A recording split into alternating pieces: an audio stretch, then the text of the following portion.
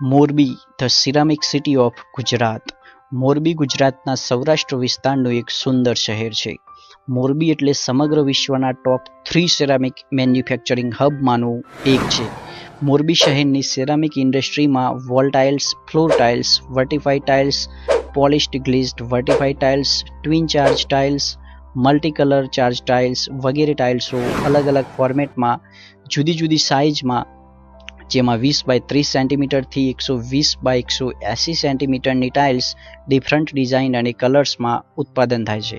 આ ઉપરાંત સેનેટરી વેર, industrial ceramics અને ટેકનિકલ સેરામિક્સ પ્રોડક્ટ્સનું ઉત્પાદન થાય છે. આ ઇન્ડસ્ટ્રી ટાઇલ્સનું ઉત્પાદન કરવા લેટેસ્ટ ટેકનોલોજીસ અને ઉપકરણોનો ઉપયોગ કરવામાં આવે છે.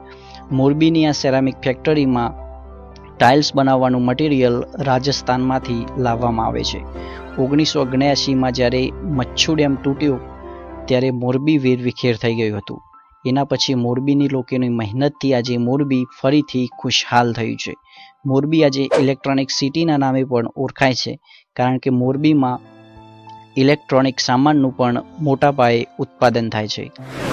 આ પછી 1994ની આસપાસના સમયમાં મોરબીના આ વિસ્તારમાં સિરામિક ટાઇલ્સના ઉત્પાદન માટે ઉભરી આવ્યું અને સમયાંતરે આ ઇન્ડસ્ટ્રીનો ઝડપથી વિકાસ થયો. ભારતની સેરામિક ઇન્ડસ્ટ્રી વર્લ્ડમાં ચાઇના પછી સેકન્ડ નંબરે આવે છે. વર્તમાનમાં મોરબી પૂરા ભારતમાં 90% સેરામિક પ્રોડક્ટ્સનું ઉત્પાદન કરે છે અને લગભગ 700થી વધુ કારખાનાઓમાં સેરામિક ટાઇલ્સ બનાવવામાં આવે છે. મોરબીની આ સેરામિક ઇન્ડસ્ટ્રી અંદાજે 40 કિલોમીટર બાય 7 કિલોમીટર વિસ્તરેલી છે. એક દિવસે લગભગ 4.38 મિલિયન ચોરસ મીટર ટાઇલ્સનું ઉત્પાદન કરવાની ક્ષમતા ધરાવે છે. મોરબી સેરામિક ઇન્ડસ્ટ્રી એક્રોસ ઇન્ડિયામાં ડાયરેક્ટ અને ઇનડાયરેક્ટ રીતે લગભગ 10 લાખથી વધુ લોકોને રોજગારી પૂરી પાડે છે.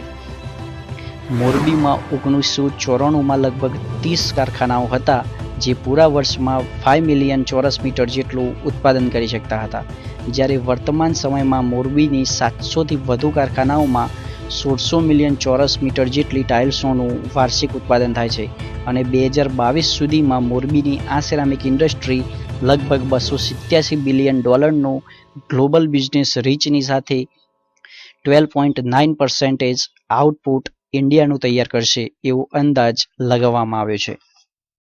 વર્તમાનમાં મોરબી પૂરી દુનિયામાં 140થી પણ વધુ દેશોમાં સેરામિક પ્રોડક્ટ્સનું નિકાસ કરે છે. મોરબીમાં સેરામિક ઇન્ડસ્ટ્રીની સક્સેસ પાછળ ઉત્તર ભારતથી આવેલા કામદારોનો પણ ફાળો રહેલો છે, જેમાં મુખ્યત્વે બિહાર, મધ્યપ્રદેશ, રાજસ્થાન અને સ્થાનિક ગુજરાતના કામદારો કામ કરે છે. આ ઉપરાંત આ ઇન્ડસ્ટ્રીમાં સ્કિલ્ડ એન્જિનિયરો પણ બીજા રાજ્યોમાંથી આવે છે. આ ઇન્ડસ્ટ્રીમાં મોટાભાગનું કામ મશીનોથી થાય છે. કામદારો માટે 8 કે 12 કલાકની ડ્યુટી, મહિનામાં 1 રજા અને દિવસના લગભગ 400 રૂપિયાથી જેટલી કમાઈ. આ ઇન્ડસ્ટ્રીમાં કામદારો માટે આરામ છે અને ઓછી મહેનત છે, જેથી ભારતના ઘણા રાજ્યોમાંથી લોકો કામની શોધમાં મોરબી આવે છે. ગુજરાત રાજ્યમાં સુરત પછી મોરબી બીજા ક્રમનું સૌથી મોટું રોજગાર આપતું શહેર છે અને મોરબી સુરત પછી બીજા ક્રમે એક્સાઇઝ ડ્યુટી પે કરે છે. મોરબીની આ સેરામિક ઇન્ડસ્ટ્રીમાં ક્વોન્ટિટી કરતાં ક્વોલિટીનું વધારે ધ્યાન રાખવામાં આવે છે. તૈયાર માલ એક્સપોર્ટ કરતાં પહેલાં દરેક પ્રોડક્ટને ઇન્ટરનેશનલ સ્ટાન્ડર્ડથી ક્વોલિટી ચેક કરવામાં આવે છે. Commerce ministry of government of India દ્વારા મોરબીને ટાઉન ઓફ એક્સપોર્ટ એક્સિલન્સ એટલે કે TTE તરીકે ગણવામાં આવે છે. તમારા નોલેજ માટે જણાવી દઉં કે ગુજરાતમાં 3 TTE છે, જેમાં સુરત ડાયમંડ માટે, અમદાવાદ ટેક્સટાઇલ માટે અને મોરબી સેરામિક માટે. આ ઉપરાંત મોરબી પૂરા ભારતમાં 6 TTEમાંથી એક છે, જેમની નિકાસ 1000 કરોડ રૂપિયાથી વધુની હોય. ભારતના બીજા ઘણા બધા સિટીઝ હોવા છતાં માત્ર મોરબી જ કેમ સેરામિકમાં નંબર 1 બન્યું, એના પણ કારણો છે, જેમ કે અહીંયા છે entrepreneurship, trust વર્થીનેસ, credit વર્થીનેસ, information destination વગેરે જેવા ફેક્ટર્સ હોવાથી અહીંયા સેરામિક્સનો બિઝનેસ કરવામાં સરળતા રહે છે. અને ગુજરાત જેવું વેલ ડેવલપિંગ રાજ્ય બિઝનેસ માટે એક પરફેક્ટ ડેસ્ટિનેશન છે અને ગુજરાતની ગવર્મેન્ટ પોલિસીઝ પણ બિઝનેસ કરવા માટે આદર્શ છે. ગુજરાત સરકારે મોરબી માટે 2008માં ગેસ લાઇન ઇન્સ્ટોલ કરાવી છે અને અનઇન્ટરપ્ટેડ પાવર સપ્લાય GB દ્વારા પ્રોવાઈડ કરવામાં આવે છે અને મોરબીનું લોકેશન એવું છે કે મુન્દ્રા અને કંડલા જેવા દરિયાઈ બંદર નજીક પડે છે, જેના કારણે સેરામિક ઇન્ડસ્ટ્રી માટે મશીનરી અને ઇનપુટ આયાત કરવા માટે અને તૈયાર સેરામિક પ્રોડક્ટ્સ ફોરેનમાં નિકાસ કરવા માટે સરળતા રહે છે.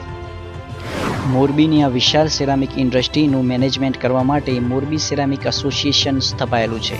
આ એસોસિએશન દ્વારા મોરબી સેરામિક ઇન્ડસ્ટ્રીના વધુ વિકાસ કઈ રીતે થાય તે માટે પ્રયાસો કરવામાં આવે છે, જેમ કે ઇન્ડસ્ટ્રીનો બહુલક્ષી વિકાસ, બિઝનેસ મીટિંગ્સ, નવા બિઝનેસમેન માટે બિઝનેસ માટેના પ્લેટફોર્મ પ્રોવાઈડ કરાવવા, knowledge sharing, investment opportunities, technology transfer, joint venture, by seller bits વગેરે કામો આ એસોસિએશન દ્વારા કરવામાં આવે છે. આ એસોસિએશનનું સ્લોગન છે Morbi means India, India means Morbi, અને tagline hour product is cheaper then China and better than Italy. જ્યારે વાઇબ્રન્ટ સેરામિક્સ એક્સપો સમિટ્સ થાય છે ત્યારે આ મોરબી સેરામિક એસોસિએશન દ્વારા એક્ઝિબિશન કરવામાં આવે છે, જેનું પ્રમોશન ઓલ ઓવર વર્લ્ડમાં કરવામાં આવે છે અને યુએસએ, યુરોપ, આફ્રિકા અને ગલ્ફ કન્ટ્રીઝને સેરામિક પ્રોડક્ટ્સને ખરીદવા માટે ઇન્વાઇટ કરવામાં આવે છે. મોરબીની વોલ ક્લોક પણ ફેમસ છે. મોરબીની જાન ટાઇલ્સ ઇન્ડસ્ટ્રી છે તો ત્યાંની ઘડિયાળોથી મોરબીનો સમય ચમકે છે. મોરબીની ઘડિયાળની ઇન્ડસ્ટ્રીમાં ગુજરાત ઉપરાંત બિહાર, યુપીથી આવેલા લોકો કામ કરે છે. મોરબીમાં રોજની અંદાજે 20,000થી વધુ ઘડિયાળો બને છે અને 25,000થી વધુ લોકોને રોજગારી પ્રાપ્ત થાય છે. કામદારોમાં મોટી સંખ્યામાં 90%થી વધુ મહિલાઓ કામ કરે છે. ભારતમાં સૌથી વધારે ઘડિયાળો બનાવવાના કારખાના મોરબીમાં છે અને 90થી વધુ ઘડિયાળોની કંપનીઓ મોરબીમાં છે. ઉદાહરણ તરીકે અજંતા, સોનમ, રિકોન વગેરે છે, જેમની બનાવેલી ઘડિયાળો એશિયા, આફ્રિકા, યુરોપ વગેરે જગ્યાએ વેચવામાં આવે છે. તો દોસ્તો, ભલે તમને મોરબી એક નાનું શહેર લાગતું હોય, પણ બિઝનેસની દૃષ્ટિકોણથી કોઈ પણ રીતે તે નાનું નથી.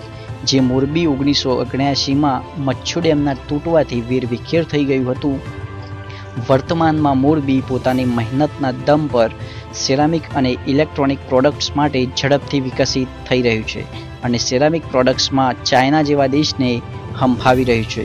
એટલે જ કહું છું કે મોરબી માત્ર આઈડિયલ ડેસ્ટિનેશન નથી, પણ કોમ્પ્રેહેન્સિવ ગ્લોબલ સેરામિક હબ બની ચૂક્યું છે. આજે જ્યારે પૂરા ભારતમાં ગુજરાત મોડેલની વાત થઈ રહી હોય, તેમાં મોરબી સેરામિક ઇન્ડસ્ટ્રીનો વિકાસ એ તેનું ઉત્તમ ઉદાહરણ છે.